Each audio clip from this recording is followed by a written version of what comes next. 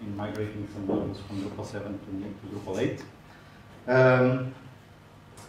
So, some notes about me. I work as a senior developer in Wunder, Germany. I'm Portuguese, and I've been a part of that community for some years. I'm also part of the, I live here in Darmstadt, so I'm also part of the Rhein-Main Drupal user group. I've been using Drupal since too much time, and I maintain the print and adsense module. Pretty happy for my one patch in Drupal 7. A bit more happier with my 22 patches in Drupal 8.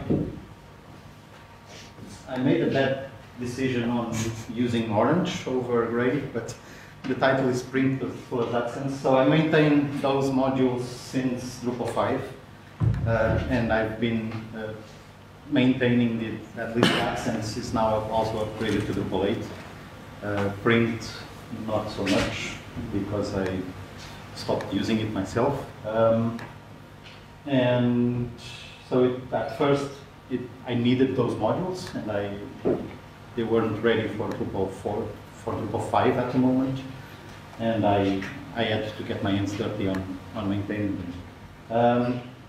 It was pretty good to be in contrib space, because I don't know how many of you maintain modules. A few? Enough? First of all, thank you very much. I'm pretty sure one end or another, I use your work also. So without you, I would have to maintain them myself, probably. So the good thing about when you're working in contrib is you can do it at your own. If you don't have time to upgrade to Drupal 8 print, you don't. And there's, well, except for a few people, there's no much pressure. My experiences from Drupal 5 to 6, well, Drupal 5 and 6 had basically no, it was very easy. There was very little difference. Drupal 6 to 7, it was a bit harder, but still in retrospective, pretty easy. My only stupidity was following core, so I ended up having to upgrade it several times as core advanced, and the time that Drupal 7 took to develop, which was around 3.5 years, if I remember correctly. So, once upon a time, the 5 to 6 upgrade path. There was that page over there, which still exists, on what you need to do to upgrade a Drupal 5 module to Drupal 6. It tells you all the API changes. For those that weren't around way back then, the main differences between 5 and 6 was we had CCK in core, so you could do content types. Before, in Drupal 5, if you wanted to do your own custom content types, you had to install the CCK module. You had way better languages and translations. You had a much revamped menu API, menu system, and the schema API that started in Drupal 6. Drupal 7, that was a lot more effort. So Drupal 7 took like 3.5 years, or something like that. And during that time, there were 264 API changes. That's something you cannot easily follow. It's a document you cannot read and say, hey, now I know what I need to do to change from Drupal 6 to Drupal 7. Some of the things that were more disruptive was that in Drupal 6 we used to have hook node API, and there was an operation within hook node API that was whether it's your loading or viewing the node, or you're saving the node, or you're deleting the node, and you needed to handle those different operations inside that one function. And that got split off into hook node view, hook node update, hook node delete, etc. that you know from Drupal 7. Same with hook block. The rest of CCK finally got into Drupal 7. So you could now field the contents that you were able to create. And the render API was introduced in Drupal 7. And together with that, the whole render array stuff, which I still wrestle a lot. We didn't bring on. Sorry. Okay, so my lessons from that time on Drupal 7. First of all, do not try to chase core. That was my one big mistake in Drupal 7. In Drupal 8, I learned the lesson, so I only even tried to port anything once Drupal 8 was already in beta. And partly because of that, I never tried actually to really do a good effort of creating print. That other one, leverage the improved system, don't just upgrade. That's one that I would definitely recommend. Try, before you start the upgrade, try to understand what Drupal is now doing that you wanted to do better before, and not just change the code so that it now works with the new system. One of the things that I was doing at the time with Drupal 7 was doing with Drupal 5 and Drupal 6 was you didn't have the render arrays, and I didn't really use the template system. And with Drupal 7, I really had to start using the template system. And I refactored a lot of what I was doing at the time. On the upgrade to Drupal 7, the coder module adds a submodule called coder upgrade. That helped a lot on the start. So you could just go in, do something like Drush coder upgrade, and it would upgrade your module. And as I said, in retrospect, it was pretty simple. Drupal 8, and I wonder how to make it start. Well, yeah, there's a video here that somehow I lost. Drupal 8 is more complicated. There is that document over there on upgrading modules from Drupal 7 to 8. That document used to be almost empty. It still is not very full. There's not a lot there. I mean, there's a couple of things on what you need to do, but it could use a lot more love and massaging into making it useful.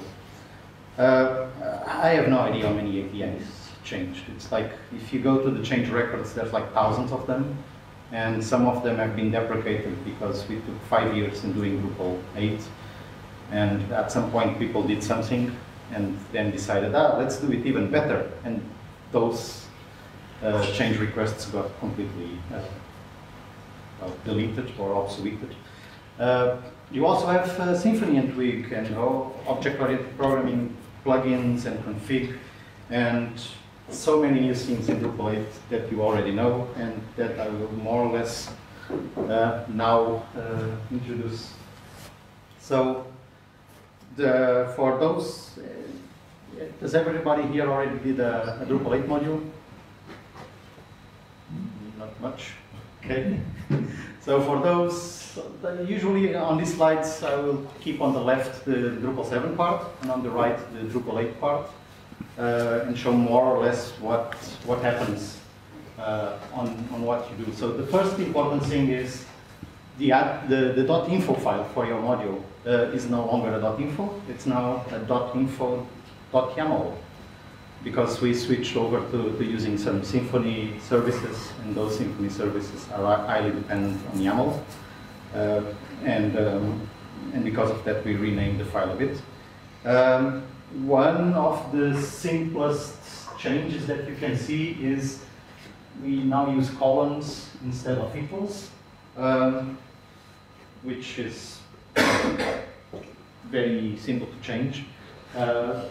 Most of the time the information that is on your .info just moved and got the equals got replaced by a colon.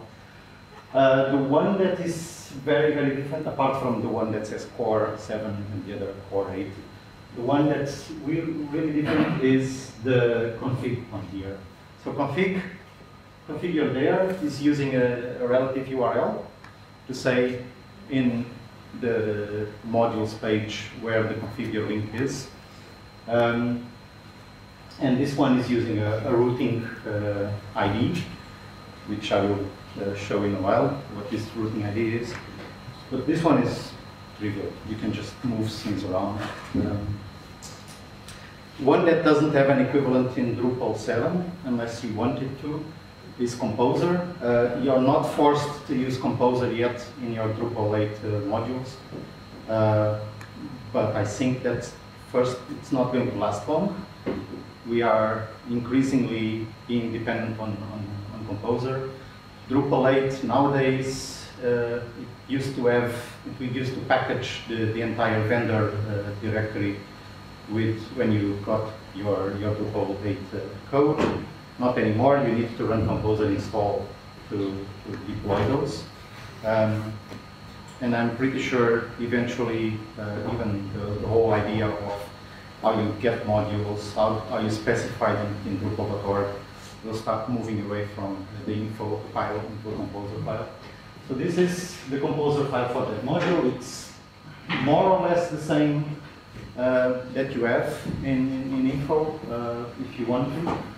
It specifies some other stuff because Composer is well, intended for something way larger than the Drupal module. So it does say over there type Drupal module, and it's got some information on things.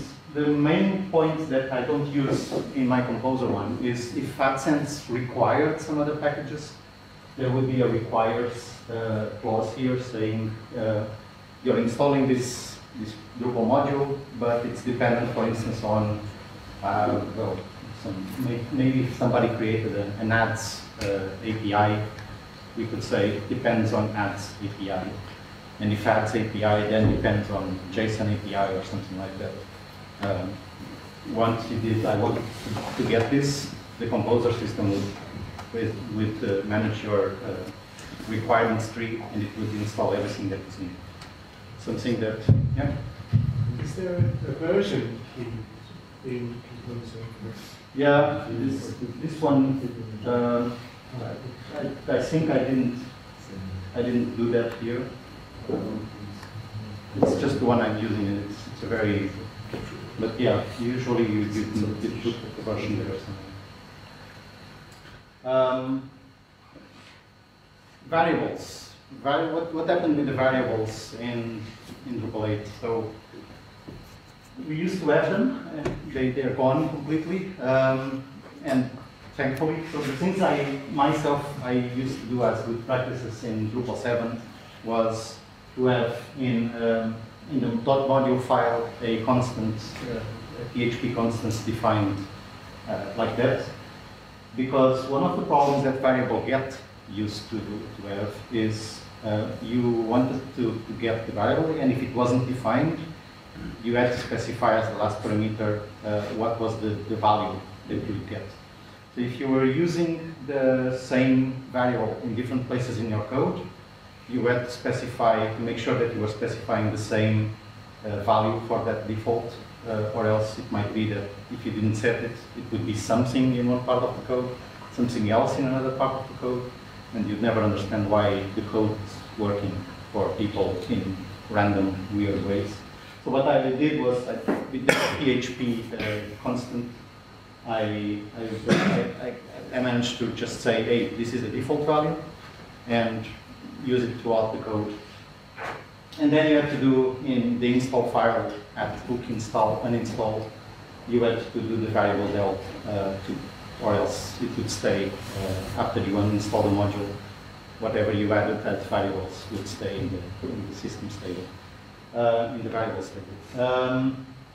That part is gone totally. You don't need to care anymore whether you delete variables, because it all got replaced with the config system. So the idea with the config system is in that in that config install, and then you specify a config entity, which in this case is adsense settings. You specify which properties that entity has, and in this case, it's saying a that variable there is as a default value of an empty string, which solves the whole blue part that I had on Drupal 7. It also says to the system when you uninstall the module that whatever is config can just be removed, and you don't need to worry about well, the manual garbage collection that you have there in variable del. And then to use it, well, then that's the one that gets a bit more complicated. Instead of variable get, you do you have to get the config object, and for that you call the static Drupal config, and you pass it the name of the config object, and then you just use the get property, the get method on that object to get the adsense property. One thing that when you're doing the upgrade, you have to, if you do an upgrade path for your module from Drupal 7 to Drupal 8, you kind of have to keep those variables that you add, well, the values within the new site, within the upgraded system.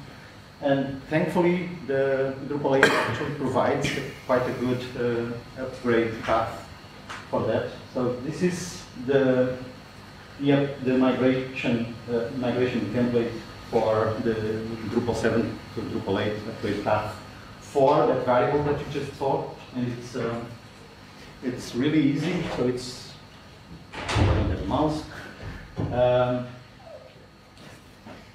It's basically saying, hey, the source, as you see there in source plugin, the source is a variable. You can see that in the destination part saying the destination is a config, and the name of the config entity is adsense settings. And that part is already saying, hey, I'm going from this variable, which you've got the variables there listed then, that go into this config object, config entity in the destination in Drupal 8. And then you just need to say the process. And the process, I think that you don't even have to write it like that. If it's a one-to-one, the system basically assumes what you want to do. But in this case, it's I'm just basically saying that the AdSense basic ID in the content in the config entity is going to get the value from the AdSense basic ID variable. And so this also allows you to even change the name of your variables. It might be that in Drupal 7 you thought, well, this name is a pretty good one, but 5 years later probably saying, nah, this is a terrible name. I ended up using it for something totally different. So now you have a chance to redeem yourself and put a decent name.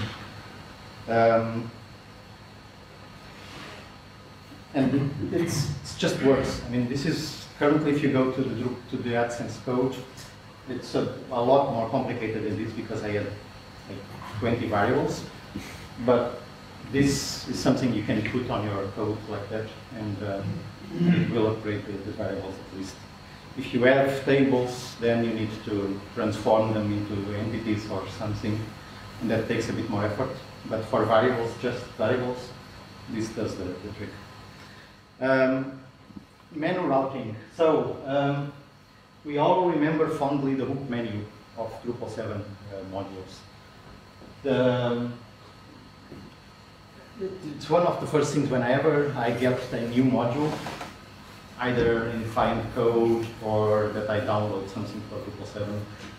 I go into the .module file and I start looking at what the hook menu is as there, so that I can figure out, hey, these are the paths of where's the config path, where's the one path that shows me the kind of nodes or whatever that this thing is creating.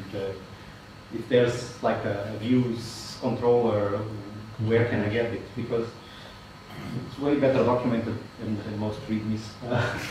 So you get, I go there and I usually get those things. So you have an item that says, well, the path over there as the key of the item array.